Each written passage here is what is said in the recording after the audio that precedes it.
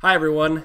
Let's bulk load from a relational database to Cassandra using StreamSets data collector. This is the pipeline we're going to run. We're going to go from this origin over here, a JDBC origin, in this case MySQL, and we're going to land it in various Cassandra tables. Before we actually start this pipeline and run it, let's take a quick look at our source and destination. Here is our source. We've got the Killer Movies database in MySQL, with each table having data in it. Next, we've got Cassandra. I'm going to set that up. I've got it running locally here. And then I'm going to run this CQL script that should have accompanied wherever you're watching this screencast. And let's take a look at in the shell quickly what this looks like. So we've got the Killer Movies schema.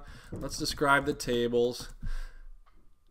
It looks very Cassandra-esque, right? We've got tables by query.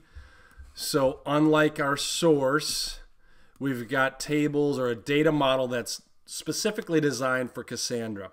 Let's see if we've got any data in there. If I can type.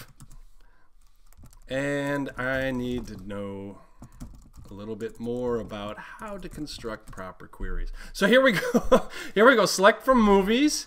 We've got the data empty. Let's fire up our data collector then.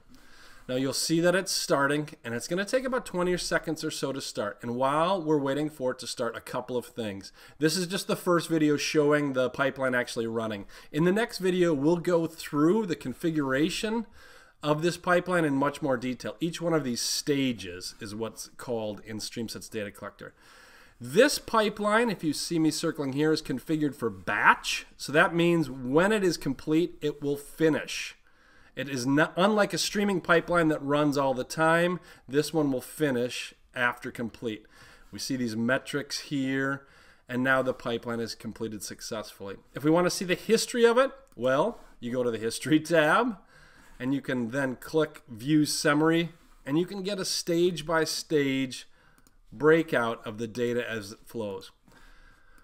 So, again, we just wanted to run this quickly. There's a lot of other things to cover. In the next video, we'll go through each one of these stages and talk about how we have them configured for bulk loading from a relational database to Cassandra. See you in the next video.